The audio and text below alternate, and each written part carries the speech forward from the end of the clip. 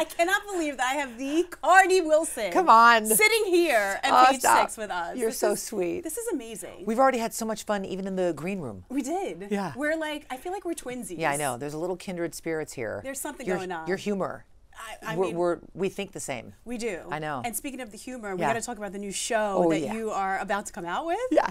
All right, tell us all about this. It is Sounds Delicious, which looks delicious as well. Right. Sounds Delicious Yes. on Access TV. Yep, Access TV. Sounds Delicious is my new cooking show. I've waited 19 years to do this, but it just came at the right time with the right people. So I'm so freaking grateful to Access because they let me be me.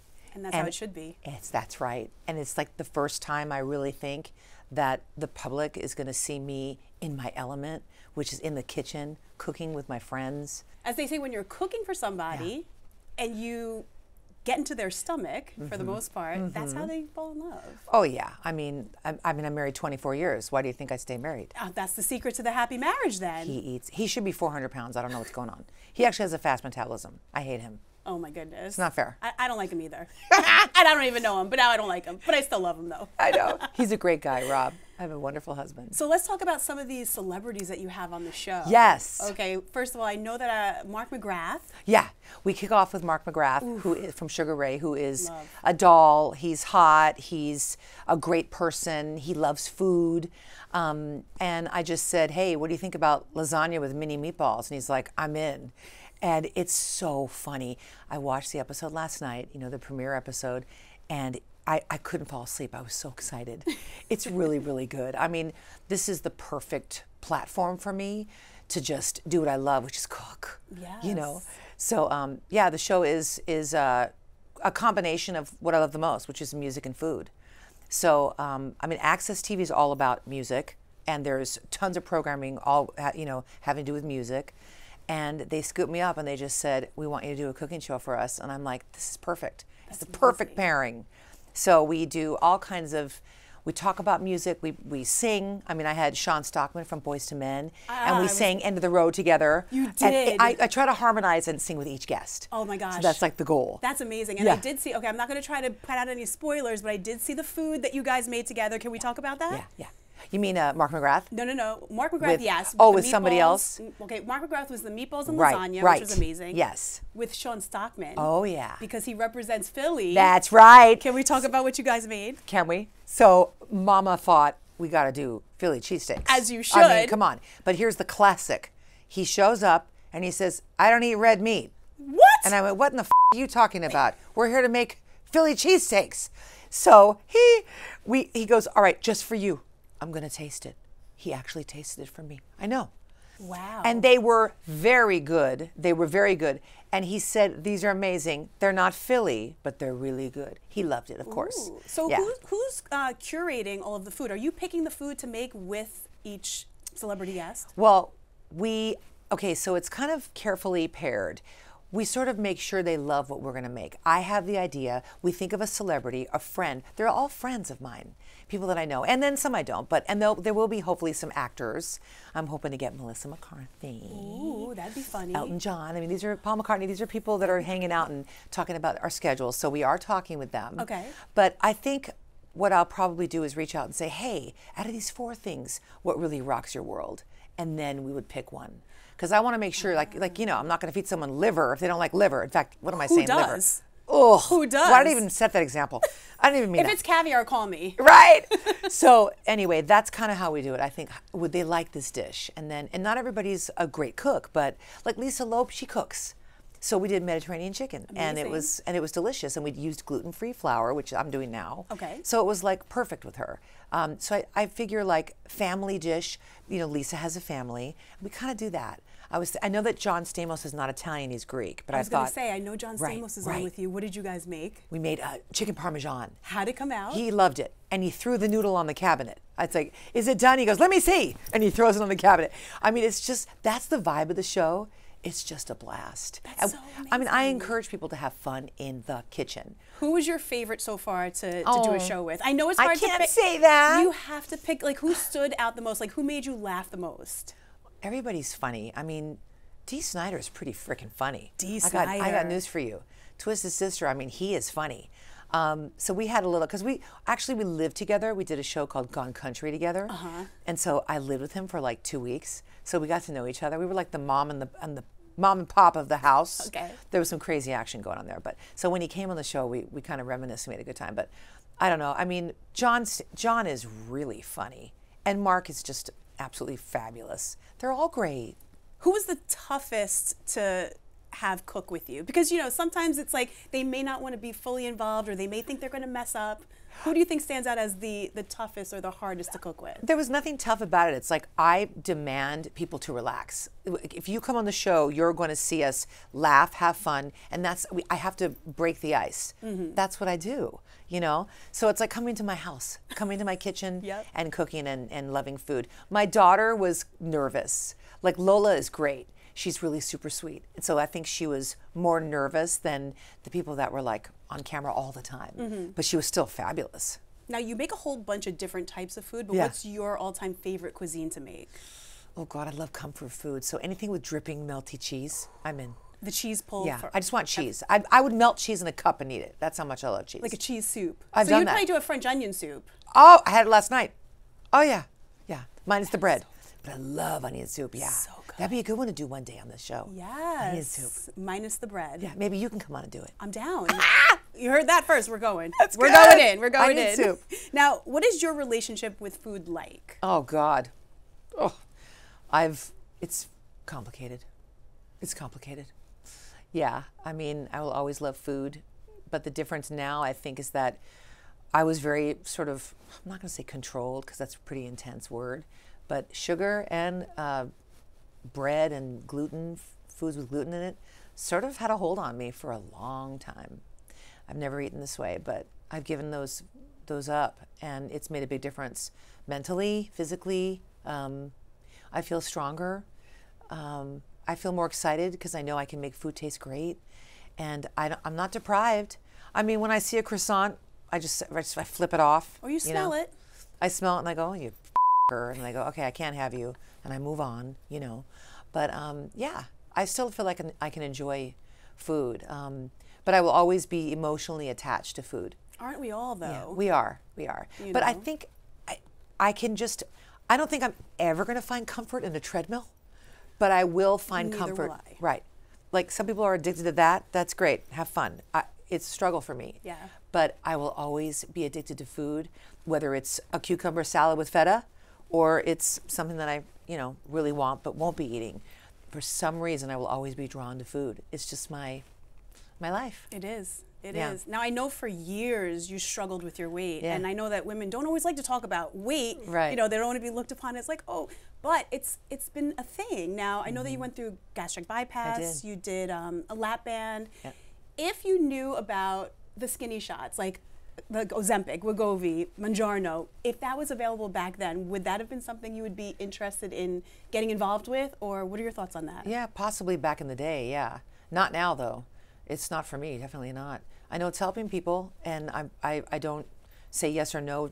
People can do what they want, but it was my choice to not do that. And it's funny because people are like shocked. It's like they don't believe me. Right. They're like, oh, can anybody say Ozempic? And I'm like, I didn't do that. Right. I didn't take a shot or a pill.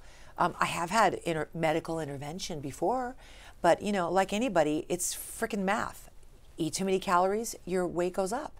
And I could snack all day and still gain weight. I could eat this way right now, not eating sugar and gluten, and gain weight. I mean, I can eat nuts and cheese all day. I can eat, carbs, and the weight will go up.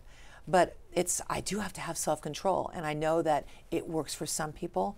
I was too afraid of side effects for me. I didn't want to take a chance. Now, you recently lost 45 pounds. Yeah. Congratulations. 40-ish, 42-ish, 40, somewhere between. 40 to 45, yes, in between there. Yes. What was the secret behind that?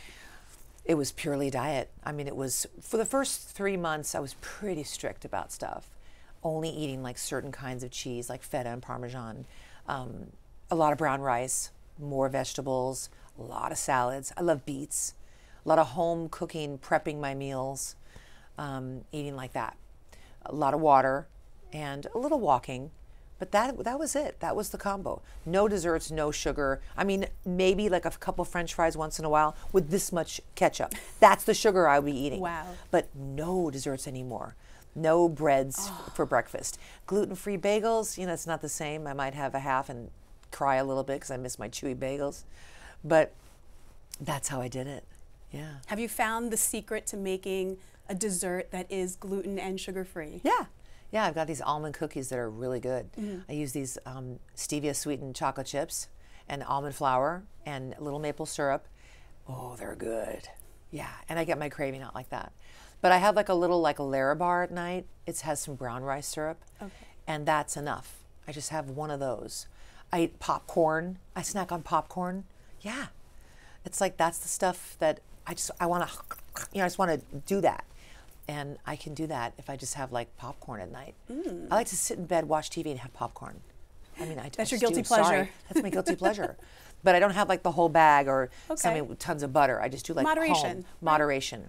I actually make my daughter, Lola makes my popcorn. She makes the best. She puts salt and pepper, a little canola You're a big oil. salt and pepper fan. Yeah, I saw that when I was watching the show with Mark McGrath, that episode. You're like salt and pepper brings out the flavor. Yeah, salt does. Oh yeah, even in sweets it does. But yeah, herbs, citrus, I know how to make it taste good. I'm not going to eat food that's bland. Right. No way. I don't care how I'm eating.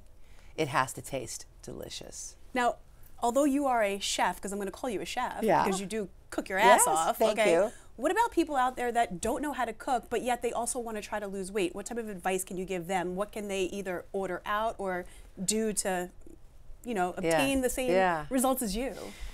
It takes a lot of discipline to not eat those foods that are just like wasted calories. You know what I mean? I mean, I would say just drink water before you have a meal. Fiber, like just eat more vegetables, fill up on stuff like that. It's good to eat all day long, little bits. Like bring carrots with some ranch dressing, snack on that. Sugar snap peas, you know, a little hummus. You know, snack on that kind of stuff. Cucumber with hummus. I get cravings for crunch. I'll have like a couple of pop chips, like a little handful, a little bit of peanuts or some almonds. That's what I snack on now rather than a scone or, you know, some baked good. I love baked goods. Oh my gosh, who doesn't? I know. That's the new challenge. I have to learn how to do that. But yeah, I mean, tons of water. Yeah. Just, you have to think that healthy can actually taste good. So I throw in like a ton of herbs. I love basil, I love cilantro, I love onion. You know, I love tahini seasoning. You know, I just make it taste good. And don't be afraid. And you know what? If the salt thing's a problem, then don't do that. But don't be afraid of some salt. Drink a ton of water and you'll balance it out. That is true. Right? That is true. Yeah. Now, pivoting over, your dad, how is he doing? He's doing great. Yeah, I just spent Easter with him, and we're going to go to the Dodger game very soon. They're setting that up right now. And it's great. He's got a lot of care around him, and you know, he's slowing down a little bit, but he's good. He's in good spirits, and it's just great to be together and hold his hand and tell each other we love each other. And my daughter Lola and my husband and I, we sang his song "In My Room" to him. He loves watching Lola sing, and he can't wait to watch Sounds Delicious. Oh my God, he's got Access program. I was going to ask He's ready you, to go. Does he's ready he know about the show? Oh yeah, oh yeah. He is tuning in for the premiere. You know, for people that don't know, her dad was on the Beach Boys. Is in the Beach Boys. My goodness. Yes. My goodness. Brian Wilson, yeah. Grew up listening to the Beach Boys. Grew up listening to you as well. Yeah. Got my God Only Knows tattoo. Okay, we're going to get into those tattoos. I know. I do want little stories behind those. But I have some stories. Growing up with your dad as part of the Beach Boys, what was your favorite Beach Boys song? Oh God, probably God Only Knows. Good Vibrations is great. I love The Warmth of the Sun. It's so hard to pick. I have two. What? Kokomo and California Girls. I love California Girls. Oh my God, that's the best intro ever. Yeah, Kokomo's great too. I know. It's just so timeless. The music is so great. It'll just live forever. I mean, your music as well. A lot of people that may not have grown up with you actually know you from Bridesmaids, the movie. I know. It's like, how old are you? Oh, you're in your 20s? Oh, it's Bridesmaids. You know, right. Yeah. You're in your 40s or 50s? Oh, Wilson Phillips, yeah. I'm like, someday. Yeah, I know. Once that chorus comes in, you're just like, you have to sing along. I know. I want to sing with you. We have to do it. I know, it's so fun. It's just a very inspiring song, and I think people still get a lot out of it. The lyric is really powerful, and the chorus is great, and the harmonies, of course. They are. But yeah, I mean, carrying on the legacy, and then my daughter's singing with us now. Lola's a great singer. It's just fun. Family affair. I love it. It's a great time in our lives right now. I mean, I get to do my cooking show. I get to sing with my daughter on stage. I mean, I'm married to a wonderful man. What more could I want? Absolutely. Oh my gosh. Yeah. My goodness. Like, this is great. Well, Yeah. we're so excited to be watching the show. Yeah. It's going to be airing on Access TV. That's right. April 16th, yep. 8:30 is the premiere. Yep. Access, AXS. AXS TV. Yes. Turn all your televisions on Yes. and watch. And now back to those tattoos. Yeah, the tats. Okay. How many tattoos do you have? I think I have 23. Okay. Which ones are your favorites? Obviously, all because they're stuck on your body for life. However, Right. Well, God only knows. And then Kat Von D did this one. It's Wow. Lola Lucy, my daughter's names. I have Easy Does It because I got to take it freaking easy, man. Because I'm a big spaz. My mandala for balance and peace. Wilson Phillips, my husband. The warmth of the sun. My daddy's song. My mom's tattoo. Oh, I love it. I have a dragonfly on my butt, but now it's a butterfly. But now that I've lost weight, now it's a dragonfly. It went to a dragonfly. It went from butterfly to a dragon. I mean, It shrunk. It's okay. I'd rather it be a dragonfly. Who listen, cares? let it shrink. You know, it'll turn into a ladybug before you know it. It's so good. Then I have some on my back, just like best friend symbols, acceptance for my sobriety, my good luck. Do you want to tell us about that? Just accepting that I know I'm an alcoholic and I'm in recovery forever, and then I have to accept that that's what I was. Those are the cards I was dealt, and that it's okay, and I can accept who I am, you know, and not be ashamed of it. Absolutely. Just embrace it and just like take every day is a blessing, you know. Wake up, thank you God, I'm sober today. I can still laugh and be happy in life. I don't have to be drunk. Absolutely. Sometimes I'd like to be drunk. I mean, You know, I mean, I'm serious. You know, it's like that could be hard some days. not when you want to be sick though from it. That's no, the problem. That's my problem. Yeah. It'd be great to take the edge off, but the problem with me is that I'll have 10. I want more and more. It's never enough. So I accept that, you know, that's who I am. And my butterflies, yeah, I like to get tattoos that mean something to me. I got an avocado. Oh my God, what am I saying?